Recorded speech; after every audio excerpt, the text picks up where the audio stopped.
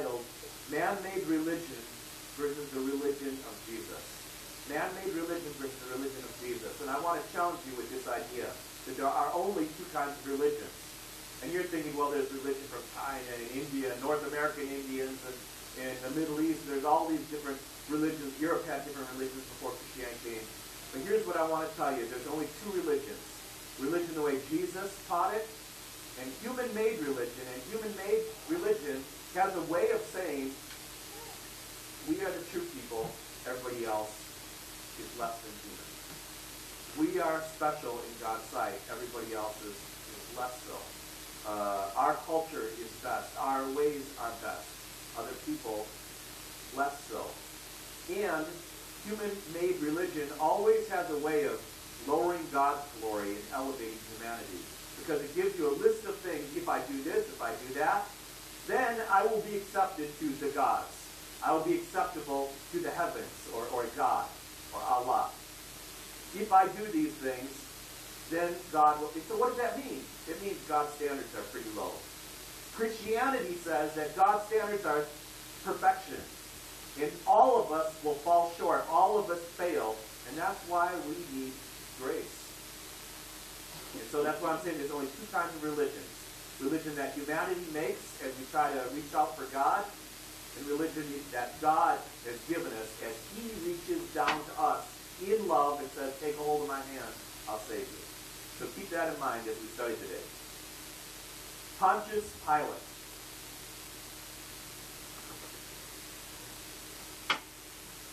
Is actually only known to us, primarily he's known to us in Scriptures. People think that because Rome was such a great empire that they had all these great records, and it's true, they did, but many of them have been lost to history. So we only have several extra biblical accounts of Pontius Pilate.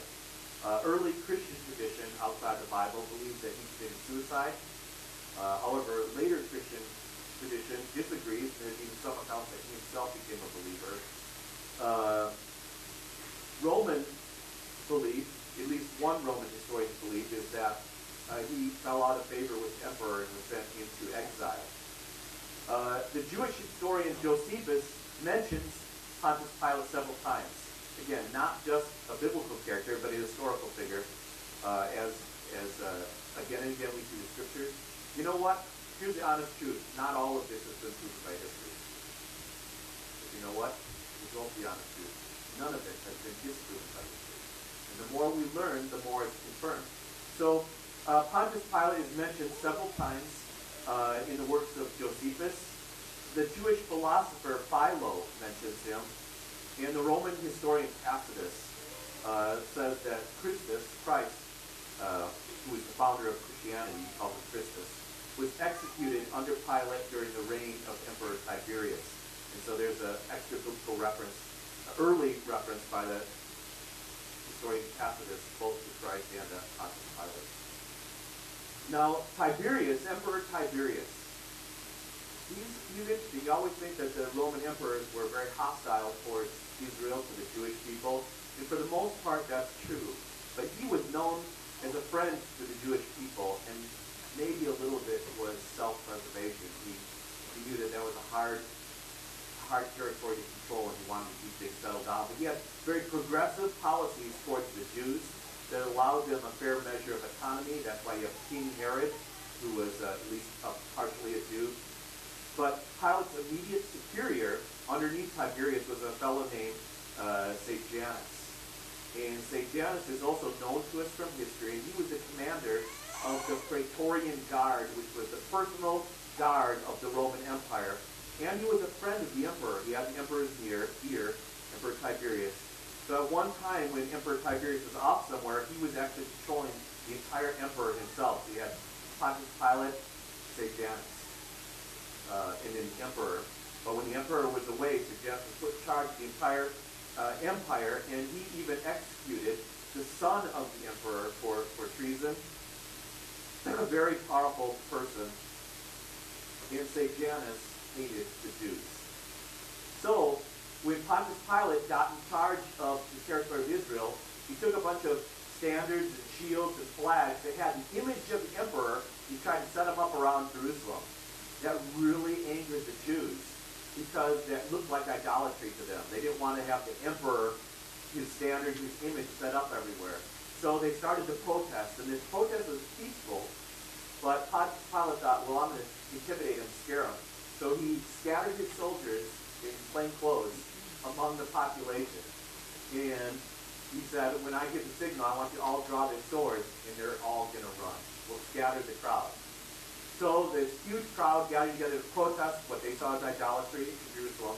And at a certain mark, Pontius Pilate gives them the signal, and they pull out their swords, and the Jewish men fell down and bared their necks and said, kill us rather than profane the city of Jerusalem. And Pontius Pilate lost that one. He realized that he's in a lot of trouble with empire if he initiates this slaughter of the crowd here. And so, which would probably cause a revolt.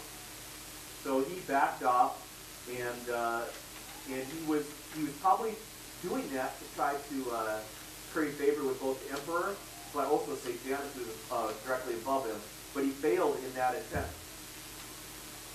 Now,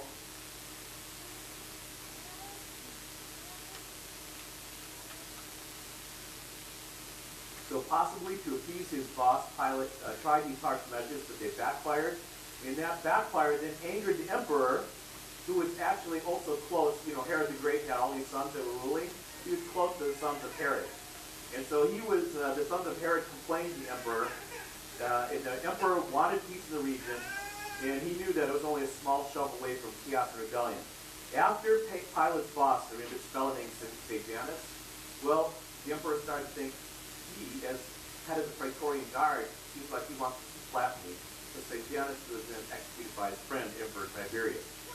Now, Pilate is in the uncomfortable position of persecuting the Jews, believes Sejanus. Now Sejanus is gone. He has to try to show that he's loyal not to Sejanus, but to Tiberius. And so what he did was he thought, well, this time I'm going to bring the emperor's standards into the city, but I'm not going to have his image because that offends the Jews, but I want to show Tiberius, I'm your man. So he had the name of the emperor on all the standards, and the Jews protested that, and the sons of Herod wrote letters that went directly to Emperor Tiberius. And then also there was an unfortunate scene where he killed a lot of Samaritans in a different event. And so Pontius Pilate is severely censured by the emperor, and he's living in fear of offending the Jews now. So a guy who came in angry and frustrated with the Jewish people is now in a situation where he's living in fear of the Jews. He probably tried to raise these standards during the Feast of Tabernacles in AD 32.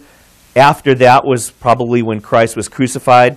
And so by the time Jesus is brought before him to be executed, he is really timid, and he's being bullied by the Jewish population that he's supposed to govern.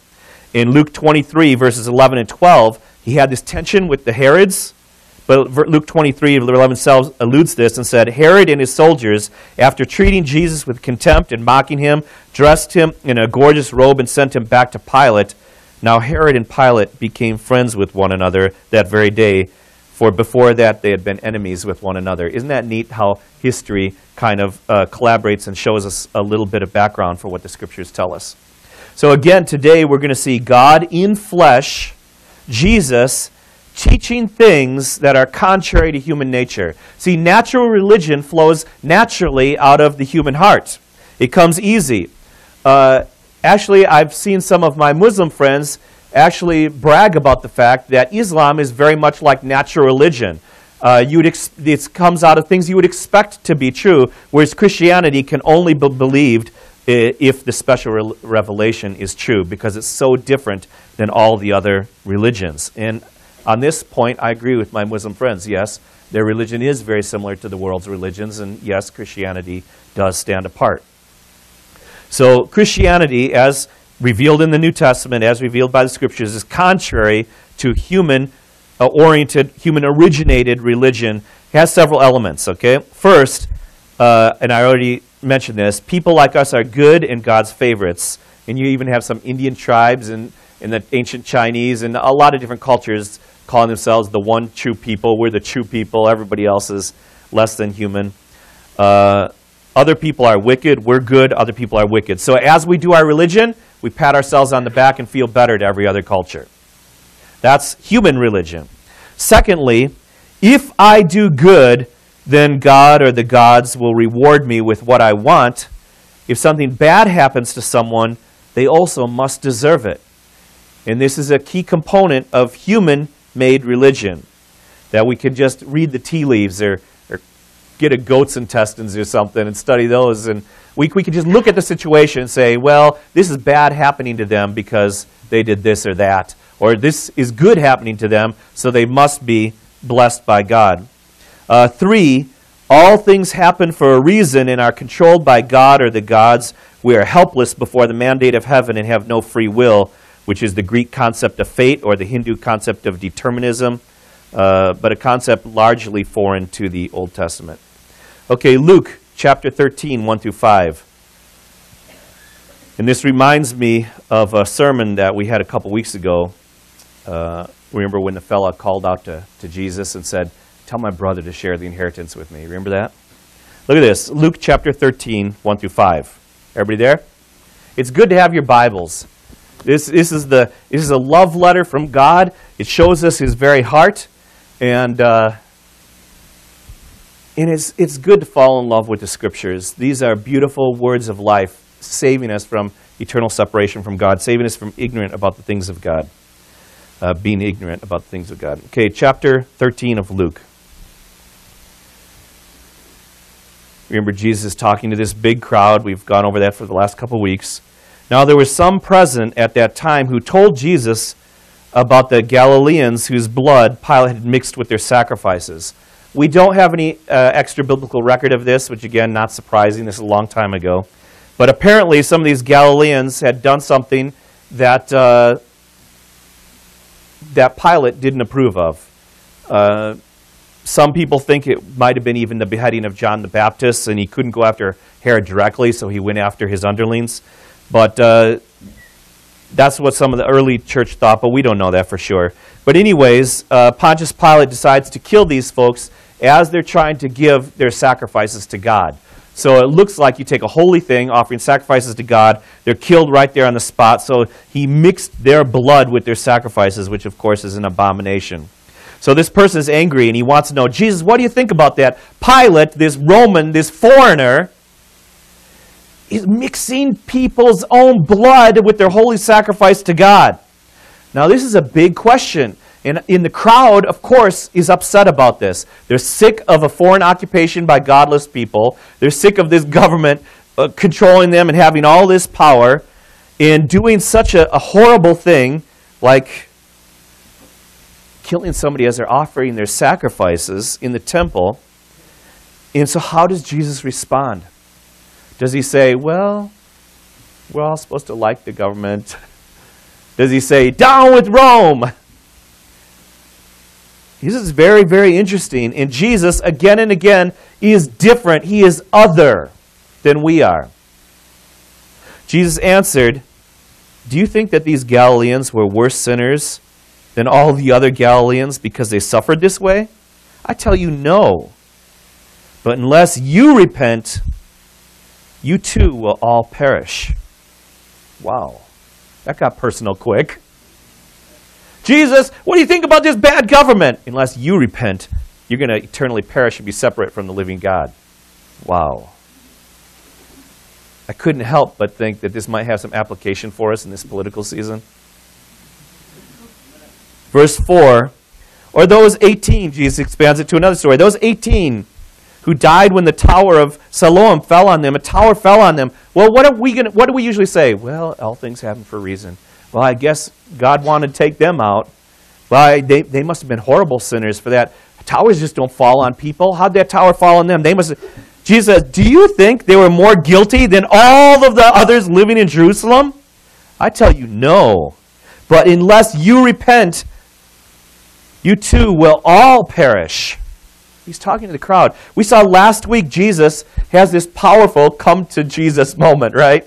Get right with the judge before you reach judgment day. And here Jesus is going back to this repent, repent, turn from your sins message. It reminded me, this whole situation reminded me again of that, teacher, tell my brother to divide the family inheritance with me. And we would think, yeah, that's right. It should be fair, divide it up fairly. Jesus says, man, who made you? Who made me a judge or arbitrator over you? And he said to him, I want you to beware, be on your guard against every form of greed, for one's life does not consist of what he possesses. Jesus turned that on his head. We're worried about what's fair. Give us our money. And Jesus says, you know what's going to undo you? Not being poor. Not your brother having all the money. What's going to undo you is your greed. It's going to separate you from God. And here they've got a political idea, and it's also religious. The government has profaned the temple. And they're coming at it and want to give us a statement, Jesus. He says, I'll give you a statement. You too will perish unless you repent. It's hard to imagine Jesus disappointing the crowd any more than he did and frustrating them. And Jesus is always trying to drag people from our natural, human-oriented way of thinking. He says, okay, you're really roused up about this. Now, here's where I want you to be oriented towards the things of God. And he's going to bust some chops. Jesus could have responded to the immediate situation or to the inheritance or to the immediate situation of Pilate's barbarism. He could have talked about money. He often talks about money. He could have talked about politics. Instead, both times, Jesus transitions to talk about something else that in his mind is more important. Each person better get right with God. Each person better get right with God. Each person had better get right with the living God. Repent, or you too will die. Imagine being in Israel at that time. You know, it's a powder keg. It's about ready to explode. Not long after Jesus' death and resurrection, they do rebel against Rome. And that's what gets the whole temple destroyed. And you know, they were righteous. Rome had no business to be there. Their cause was just. But you know what they lost? They lost their country from 70 AD till 1948. That was a foolish fight for them. The situation, righteous nation of Israel, is under the rule of Gentile, uncircumcised pagans. Now, is God angry with injustice? You bet he is. Was Rome getting God's stamp of approval? No. But I want you to think of it this way. It would be like ISIS burning down a church when the people were inside praying, mixing their blood with their prayers. And Jesus turns it from a political, righteous indignation to a matter of a personal response to God. Isn't that hard to hear? I think it was hard for that audience to hear. I really think what Jesus said was very difficult. We read over these things so quick, don't we? Without thinking, my goodness, why didn't Jesus cuss out the Romans? Shouldn't he have? Instead, he's making it personal. Repent. Each one of you better repent, or you're going to face an eternity without the love of the living God. Get right with God. Natural religion, you know what they would have done? Natural religion, a human religious person, would have told the people, you're good. You're the people of God. You are so good. You're so special. You're so unique. The Romans are bad. And you know what? We've got clerics all over the Middle East telling their people how they're good and the West is bad. And if we're not careful, we in the West kind of close our Bibles and make up a Christianity where we're good because we're Westerners and the rest of the world is bad because they're not. God loves us and not them. Of course, Jesus died for the sins of the what? The world. Our culture is best. Jesus does not go there, and that was the time he should have if he thought the way we do. This is the difference between God's religion and man-made religion. He doesn't even talk about Rome. Instead, he says, this is my message. This is what's so important. You better get right with the Lord lest you die. Think how this event with the Romans killing people who were trying to offer their sacrifices, think of how it would have affected people. And do you think Christ made himself more electable by speaking the things of God? You know, he could have rallied a big crowd. He could have gotten really popular by telling them how good they are and how bad the Romans are. On top of their anger towards Roman occupation, how would most religious people respond? Let's take it out of the context of Rome now. How do religious people often respond? Well, it's a word you don't find in Scripture. It comes from Eastern religion. It comes from Hindu theology. What goes around comes around. Karma. Do you know, brothers and sisters, I hear Christians talk about karma all the time. It is not a Christian idea.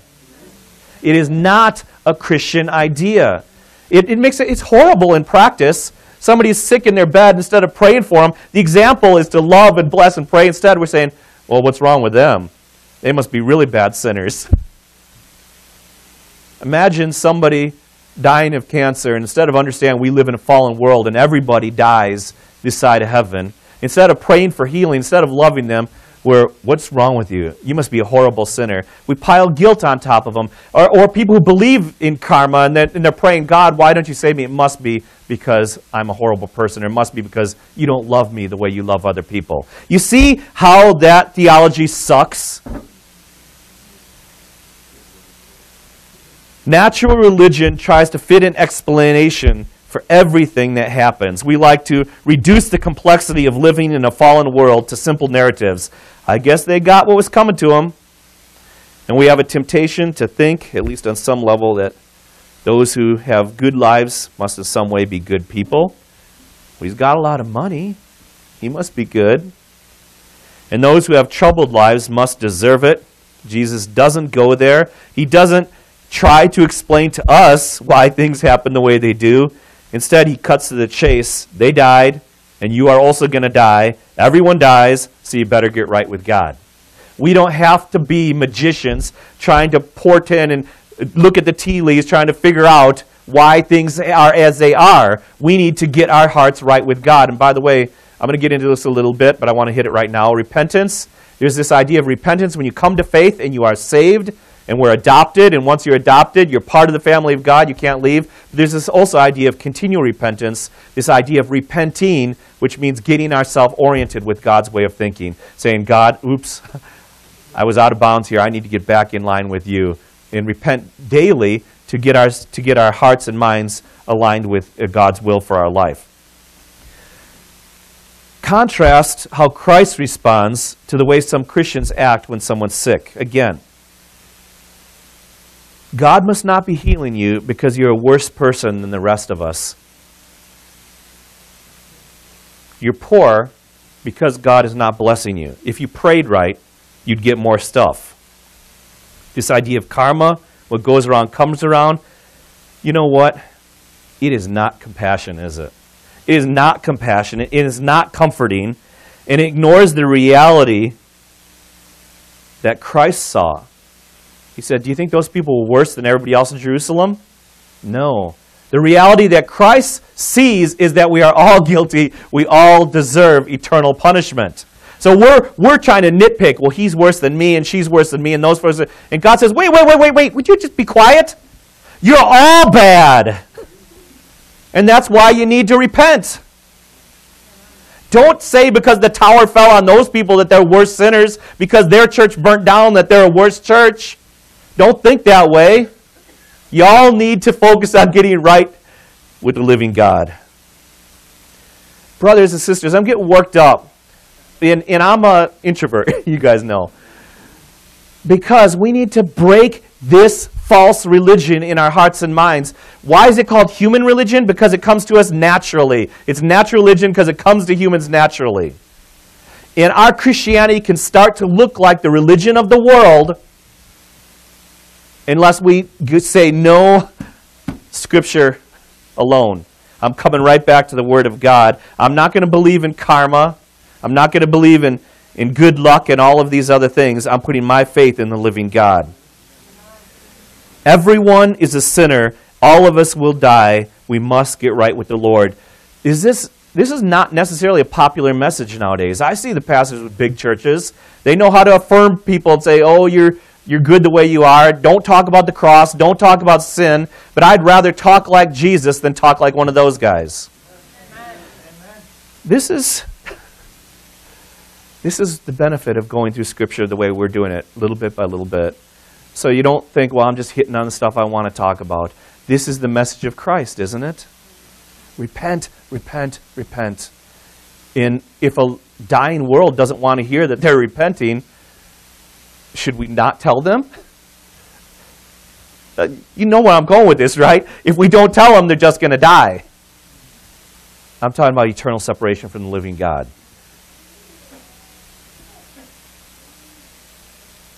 Notice also that Jesus doesn't say that this was not God's judgment on sinners. We're not prophets. We can't say that tower fell on them, that car crash happened to them because God judged. But we know that we live in a fallen world underneath the judgment of God. Instead of trying to discern each and every situation, trying to follow out the threads of God's will, instead ours is to repent and to call people to repentance. Amen? And think about it. We spend so much time trying to mind read God instead of reading His Scriptures.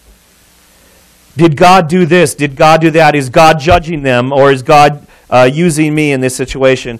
We say things like, everything happens for a reason, so let me know the reason. But Jesus says, repent. If this is directly from God's hand, or if it's simply something that God has allowed, the consequences of living in a fallen world, guess what? Our response is the same. It's to get closer to God. So we don't need to read the tea leaves. Just get close to Jesus and we'll be fine. Just get close to Jesus and we'll be fine. And we don't have to do all the hocus pocus and try to pretend like we know everything. All right. Definition of repentance. We got into this a little bit ago. Did you know that repentance means, well, there's two ways of thinking of it, a Greek way and a Jewish way, but they're related. The Greek way predominantly had to do with your mind. When it said repent, it means change your mind about something. And the Jewish way was to change your actions, which you can see how they tie together, right? They're kind of the same thing. But you're going this way, and you repent, and so you turn and go God's way. I think it's okay. I think gay marriage is okay, and nobody can tell me what to do. And God says, well, this is my will for you. You say, oh, God, I'm going to change my mind to align it with you. I think sex outside of marriage is okay, and who's going to judge me? Oh, wait. Scripture says that this is wrong. Sex is for in the sanctity of marriage, right? And so I'm going to turn, and I'm going to go God's way. Culturally, it's easy to talk about this ethnic group or that ethnic group, and when I'm around my buddies, we can, oh, wait. Jesus died for them. He loves everyone. We're all made in the image of God. I need to repent of my nasty, bigoted attitude and turn towards the Lord. See how that works? That's what repentance is. Do you know what repentance is not? I'm going to do things my way, but the Lord has showed me it's wrong. I'm so miserable. Do you know it actually has nothing in? We kind of deceive ourselves as Christians because we think repentance means I've got to work myself up emotionally. Don't worry about the emotions. Sometimes when we repent, there's tears, right? I think that's healthy. That's okay. That's good. But don't think you have to wait for the tears. Just, oops, that's not God's way. I'm going to go this way. That's not God's way. I'm going to change my direction and go His way. Don't wait for all the emotional fireworks to go off. Just reorient ourselves to the way God has called us to live. And also, so that's for Christians. Don't rely on your emotion. Just start going God's way again. But also, don't fool yourself into believing you're a Christian if you're not. Saying, I'm repenting because I know it's wrong, and I'm just going to do what I want, and I don't care what God says. You know what? That's actually not repenting. So our salvation's not based upon our works. We're never good enough. But if you say, yeah, I know that God doesn't want me to lie, but I can make a lot of money by lying, and I'm just going to do what I want. Are you showing faith? Are you showing that you trust God knows best in your life? No. See how that works?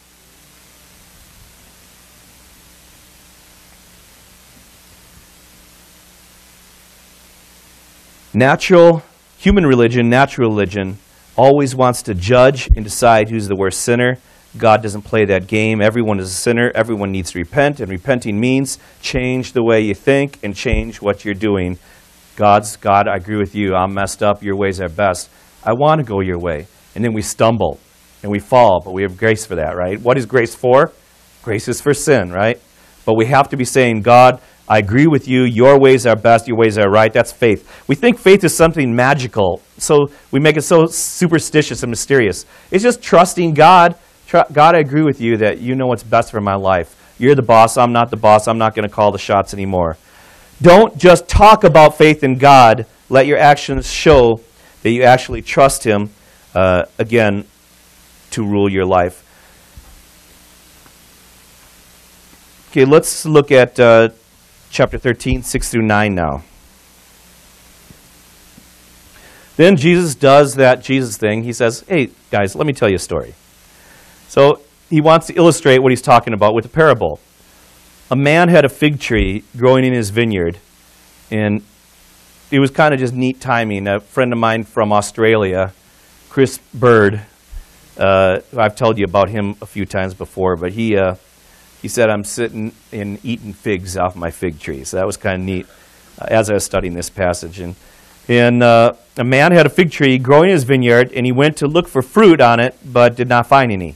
So he said to the man who took care of the vineyard, for 3 years now I've been coming to look for fruit on the fig tree and haven't found any. Cut it down. Why should it use up the soil?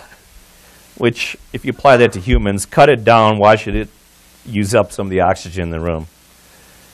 Sir, the man replied, leave it alone for 1 more year, and I'll dig around it and fertilize it. If it bears fruit next year, fine. If not, then cut it down. Several interpretations of this, and if you were part of the Thursday evening group, you heard me say what I often say. We were in a difficult passage, and I said, I don't know what this means. There's the old joke that pastors aren't always right, but they're never in doubt. I don't want to do that, so I'm not exactly sure what this means. There's several interpretations that just don't seem to fit to me in context, mostly variations on the idea that either the fig tree is Israel or the fig tree is the human race, or the fig tree is the beginning of the church, or human faith on earth, and God getting ready to end it, either ending Israel or humanity as a whole, and then nurturing and beginning the church, fertilizing the seed of it with his blood, obviously, on the cross, and waiting to see how it will do. That's possible. There is absolutely no way Jesus' audience would have gotten that out of what he said, right? But sometimes, honestly, prophecy can't be fully understood until later. So there's the local context, which they could have not understood, but was there a greater teaching? I don't know. I'm not super convinced of it. I know a lot of people see the church here. I'm not super convinced. There are plenty of other prophecies about the church that are a lot more clear. I'm more comfortable proclaiming on those. To me, a simple reading of this parable, it's not a difficult one, it's not complex. Jesus is telling the world in general, and that crowd in specific, you better repent, you better change, and so show some fruit, because I will take an axe to you. There will be a judgment. I think it was supposed to be scary. Repent, show some fruit of repentance, because I've got an axe in my hand. And it's not going to go on forever. You better get right with the Lord, because judgment is coming. I want to take a little bit of a rabbit trail before I wrap up today and talk about, I'm sure you all know what I'm going to say next, Donald Trump. It's easy, for a conservative like me to rally against Donald Trump and say, he doesn't reflect my views, because I live in a politically liberal state. I put my church in a politically liberal town.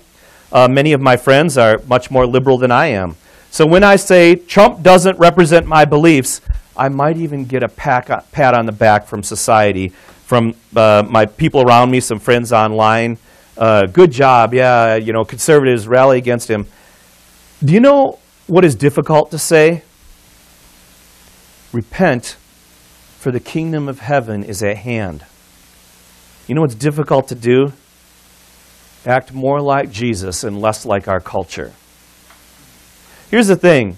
Our culture can't save squat.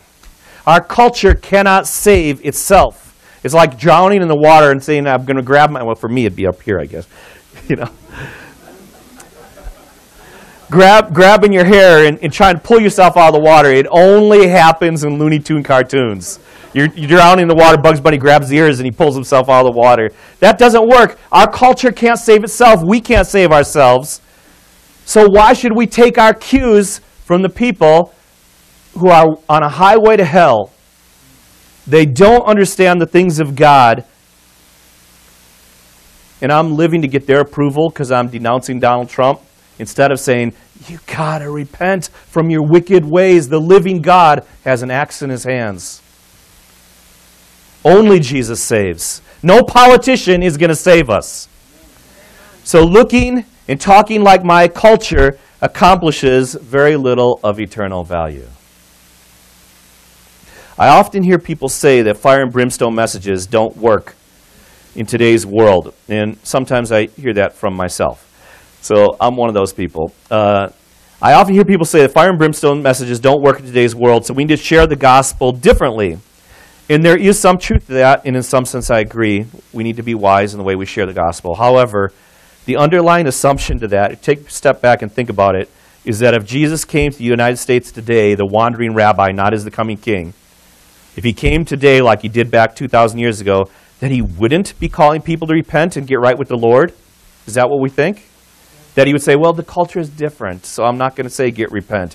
He wouldn't say make your peace before you get to the judge like we saw last week, or else you will be cast in jail and never get out. He wouldn't say you better repent and show some real fruit for your faith, or I will bring an axe and cut you down where you stand. Do we actually believe that Jesus wouldn't have the same message if he came to our culture today? I don't believe that. That's the underlying assumption. I have absolutely no confidence that that is the way Jesus would act. I see nothing in the Scripture to make me believe he would come with a veiled or a feel-good gospel. Not at all. The Lord never changes. That's an amen line. The Lord never changes. Amen. The gospel is timeless. And the message of 1 John 2:6 didn't come with an expiration date. The one who says he abides in him ought to himself walk in Christ in the same manner as Christ walked. No expiration date for that. No cultural context for that. Romans 8:29 tells us that if you are a Christian, God has predestined you to become like Jesus.